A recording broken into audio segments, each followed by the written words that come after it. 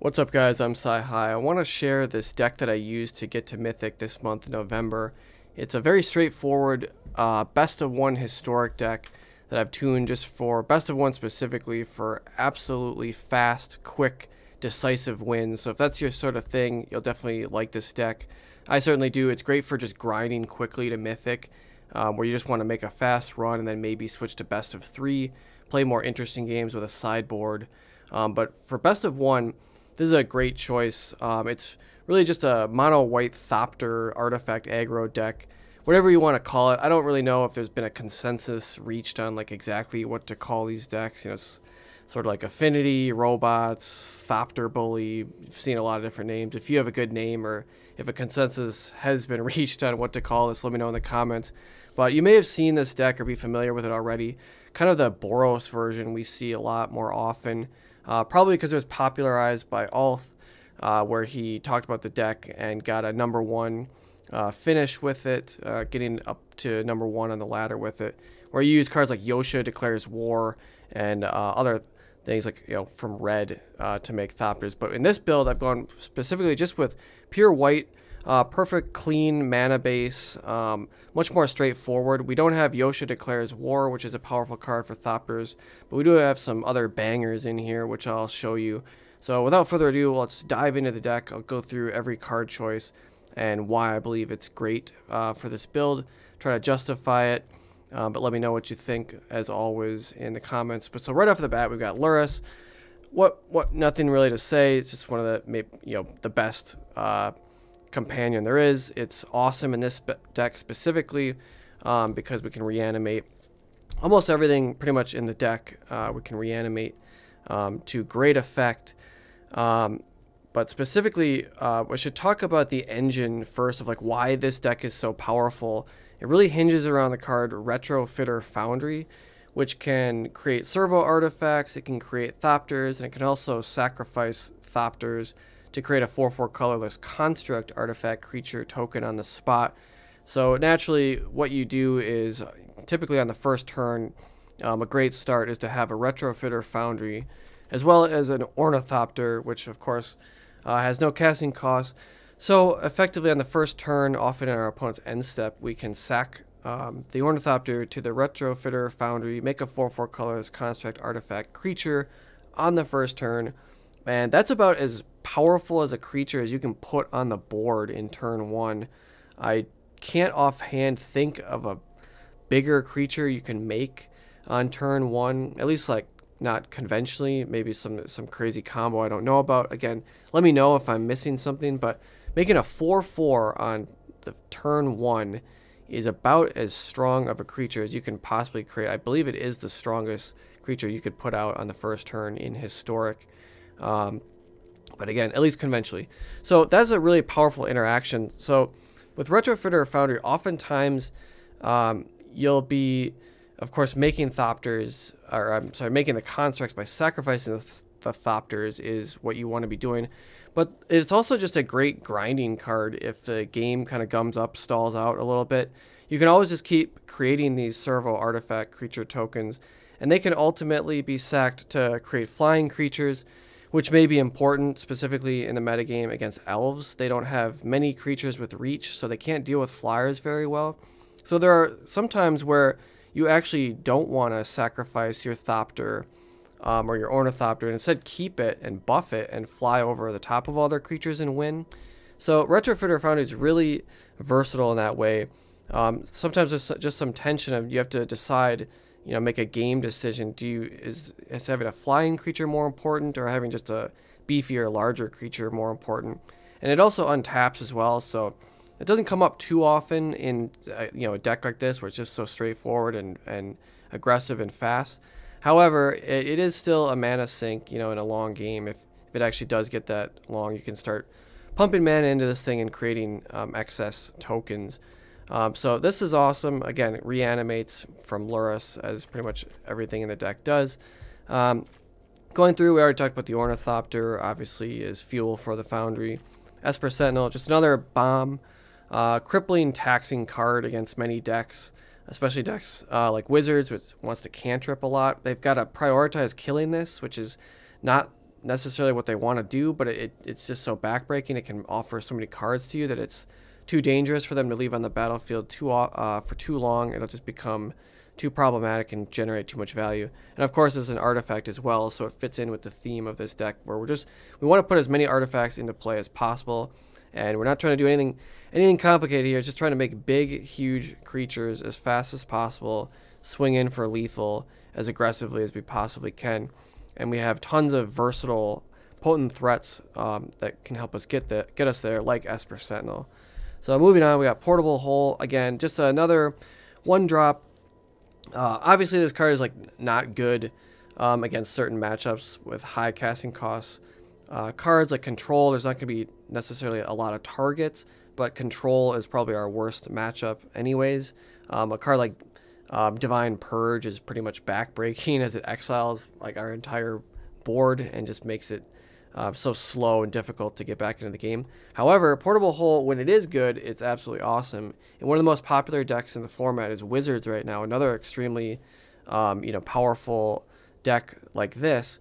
But Portable Hole is awesome in that matchup. We can remove their potent threats, particularly the Arcanist is what you're going to want to look to remove, although all of their targets are pretty much juicy targets and good targets to hit.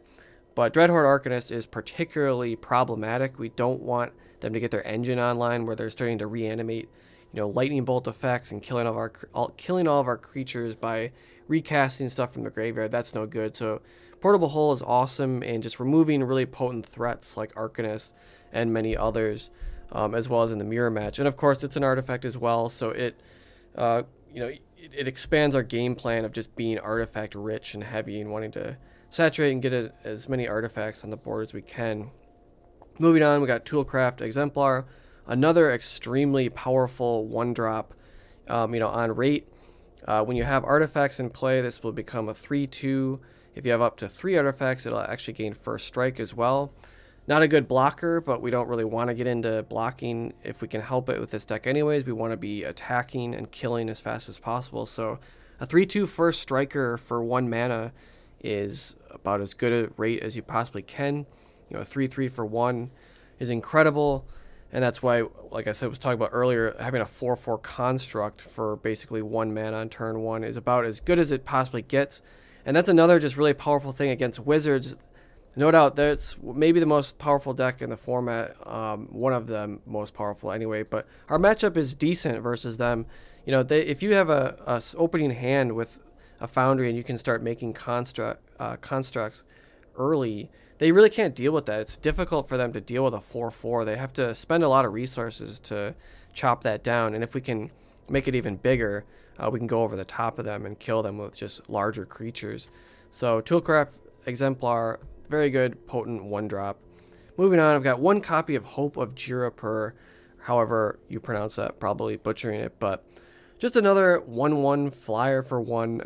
Nothing too special here. However, it is another Thopter target. That's important, so it's just more fuel and fodder to actually make this Retrofitter Foundry combo possible by having more Thopters to sacrifice. In addition, if you don't sacrifice it, it's another flyer, another flying threat. So it can be very good against like elves, like I was saying earlier, to buff it and go over the top and kill them with it.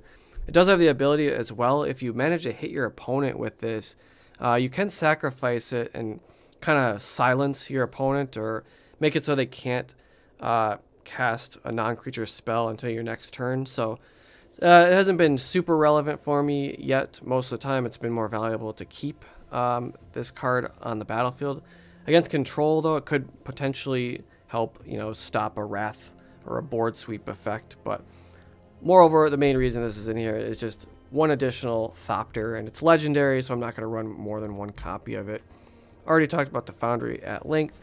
2 Shadowspears. This is pretty much par for the course for these Thopter artifact decks these days. This equipment is, not a lot of equipment sees play, but the equipment that does see play is often Shadowspear, just because it's so strong. Even sees play in modern, hammer decks, things like that. Just so powerful to give a creature trample, especially because we can't really go wide so much in this deck, but we can build massive, huge creatures. So having trample is really important, as well as lifelink is also important, especially against mono red aggro decks. If we get a big enough creature with lifelink, that's game over for them. So Shadowspear, again, also an artifact, just a really strong equipment to buff our creatures further. It does have another ability not to be forgotten, where permanents your opponents control lose hexproof and indestructible until end of turn by activating it for 1 colorless. Very strange, unique ability. It doesn't come up too often, but it is relevant. There are things with indestructible like Heliod that you'll encounter in Historic, and there are some weird circumstances where actually surprising your opponent if they just forget that this ability exists. You can get them and actually kill something that you otherwise couldn't kill. So don't forget about that ability that Shadowspear has. Don't sleep on it. It does come up from time to time. Moving on to one of the more unique cards that I've added. I'm a big fan of All That Glitters. It's kind of a high risk but high reward. In best of one environments, I find it so helpful to just be able to blow people out and have just very linear, powerful, quick strategies. So obviously All That Glitters being an aura, it's not great. We would rather it be an artifact, but it cares about the number of artifacts and enchantments in play and buffs our creature accordingly based on how many are in play. So it's been a favorite of mine in auras, but it's a favorite of mine here as well. Oftentimes you get this on a creature and you can just swing for lethal in 1 to 2 turns. It's going to be so large. As well as against, like I was talking about earlier, mono red aggro decks. If you can get them into a position where they're tapped out, or maybe you've already baited out all of their removal, stomps, lightning bolt effects, whatever, and you can get a creature large enough, kind of over that critical 4 toughness area where they can't even spend 2 bolt effects to kill it. You get something up in the 6-7-7 range. Then the sky, it's just the game is yours at that point, because red can only really kill creatures by dealing damage to them. If you get it out of range of their damage spells, they just can't deal with it. So, and All That Glitters on a creature is often just game over for red decks, especially on the play, because they just can't deal with a creature once it becomes that large. And like I was talking about earlier with the Shadowspear, if you get a Shadowspear on there, it's just it's even more problematic for them, especially against a red aggro deck where lifelink is going to matter. And All That Glitters just kills people so quickly. It's so aggressive in a deck like this. Obviously, like I was saying though, it's an aura, so you could get burnt out by it. You get 2 for 1. But in best of one scenario, we're going all in. We just want to win games as fast as possible. And like I said, I really like this deck for like grinding. Like if you're just trying to get your 10, 15 wins for the day or whatever, you don't necessarily want to get in some, grindy control versus control matchup. It might just be good to just win as fast as you can, frankly, during the day, just to get your quests and generate your gold for the day, if that's what you're going for. But moreover, again, like just to grind to Mythic as fast as possible every season, this deck is a great choice. And I got to Mythic without, I don't know what my record was. I didn't track it this time, but it felt really fast. Like I got there without having to play much, because the games where I'm winning a lot, but also not just winning good percentage, but just winning so quickly with a deck like this. So highly recommend it. Moving on, Barbed Spike. A little bit of a weird one here. Maybe the weakest card of the deck, actually. But it is an important role. So it's another equipment. We get to put 2 artifacts on the board with just 1 card, which is good. More material, more artifacts. Has great synergy with all these cards that care about how many artifacts are in play, like I was just talking about All the Glitters that we just talked about. So Barbed Spike, just putting in a Thopter. Again, it's a Thopter, so it is synergy with the Foundry to sacrifice it. But the flying does matter as well. There are some times, like I was saying, where you actually don't want to sacrifice it and make a construct. Or sometimes you'll be sacrificing something after blocking as just fodder, and then getting the value from the construct where you sacrifice the Thopter that was going to die anyways. But Barbed Spike, just another way to make Thopters and flying creatures. And there are times where you have to value the flyer more than the construct, and you maybe don't want to sacrifice it. So if you see a window where you can win by having a flying creature, be wary about sacrificing this. You know, keep the flyer around because it's often a way to beat elves on the spot because they can't block the flyer. Because like I was saying, they only have one or two creatures with reach, I think, in their deck. So most of the time you can just get through. Moving on to another very popular card in these artifact-rich archetypes, Ingenious Smith. Awesome card for white. That's why another reason why we are in mono white for this artifact Thopter bully style deck. Ingenious Smith, very good. 1 white, 1 colorless, 1/1. We get to reveal the top 4, pick an artifact from the top of our deck, get value that way, and then that's already solid and good. But then early, every time we drop an artifact, this is getting a +1/+1 counter once per turn.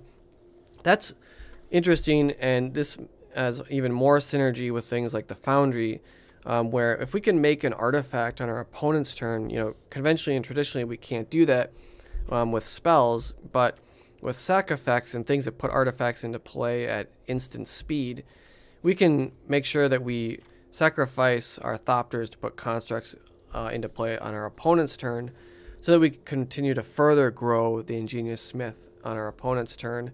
You can also surprise you know, lesser skilled players as well that aren't necessarily expecting that, where you know, block and you make an artifact, buffing this guy by, you know, +1/+1 and can win in combat. In addition to the Foundry, we have other ways of making artifacts at instant speed, which we'll get to in a moment once we cover the lands. But we just have to cover the final banger of a card in Michiko's Reign of Truth.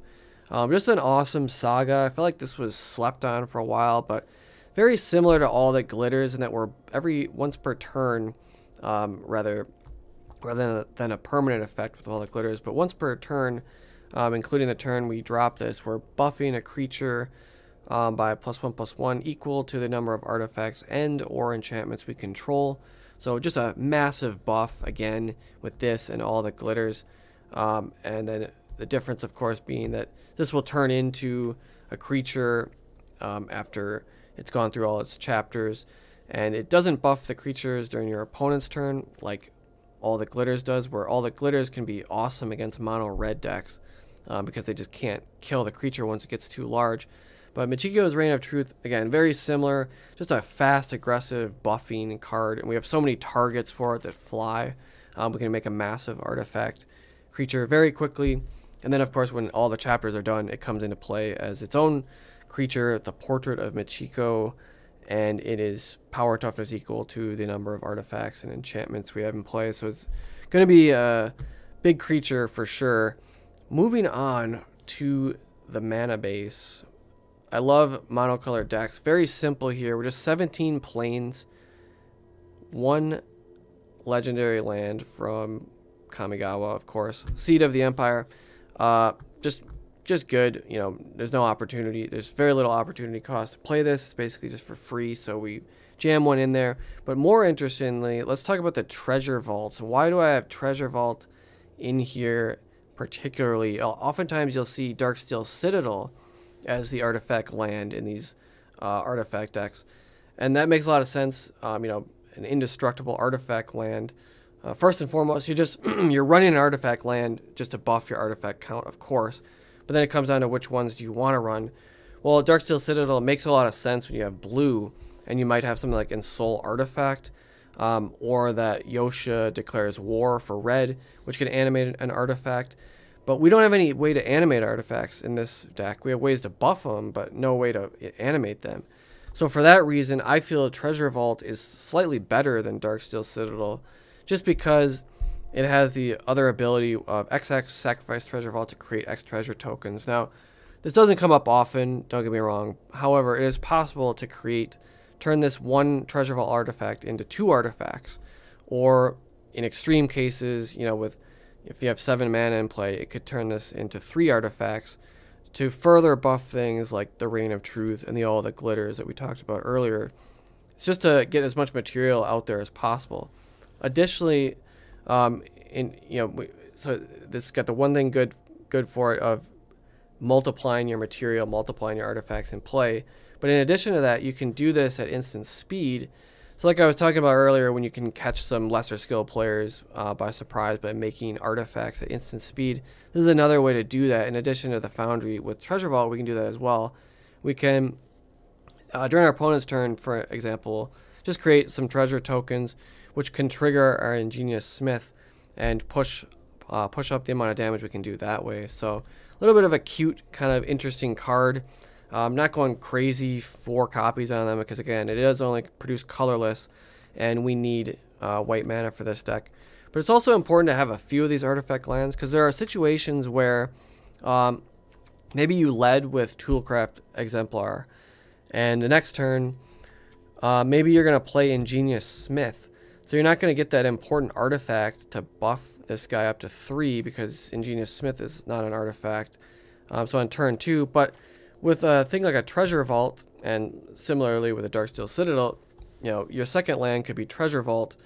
Thus, you've satisfied the artifact requirement for Toolcraft Exemplar to hit for 3 on turn 2, even in situations where the second turn you didn't play another artifact, or your first artifact, where if you have a bit of a stranger hand and you're forced to play Smith on turn 2 or Reign of Truth on turn 2, which you generally don't want to have to do if you can help it. You want to try to increase your artifact count early, but in those strange spots where you are going to lead or second turn go Smith, it's just good to have that extra artifact just to buff the Toolcraft Exemplar. And again, just more artifact count to get up to the crucial 3 artifact count threshold, and as well as just the more artifacts the merrier, again, just to buff these effects as much as possible. So it's a really powerful, straightforward, awesome deck for best of 1. Totally could adapt this to best of 3 with important sideboard cards like Hushbringer, which can shut down a lot of things. We'd use Hearse, other artifact cards that can negate certain strategies is how I would build a sideboard for this. But we can talk about that another time because really covered all the basics of this deck, and like I said, I've configured this specifically for just best of 1, absolute fast Mythic run, beatdown, and then once you get to Mythic, you can continue to play it, or if you find best of 3 more interesting, which it arguably is, you can switch to a deck that's more tuned for best of 3, maybe a little bit more balanced and more of a fleshed out sideboard where you can prepare for anything. But hope you like this deck. Let me know what you think of it. As always, comment, subscribe, all the generic YouTube BS. I appreciate everyone that's watched to the end. And until next time, guys, good luck on the ladder and peace.